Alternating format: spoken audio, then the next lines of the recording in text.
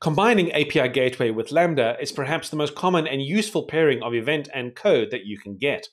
API Gateway is, in essence, a way for you to create publicly available endpoints that can handle a fair number of requests per second, 10,000 per second per endpoint by default. If you have already built web applications yourself using some of the more popular MVC-style frameworks, you will be familiar with the concept of having to manage routes.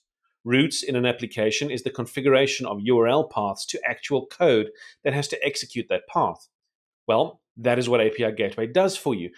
But API Gateway is more than just a glorified HTTP router. It offers a lot of other very useful features.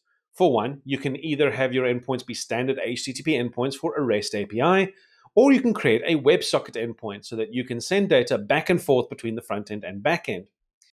You may also need some way to authenticate users and then authorize their API calls from that point on to make sure that users can only do what they're allowed to.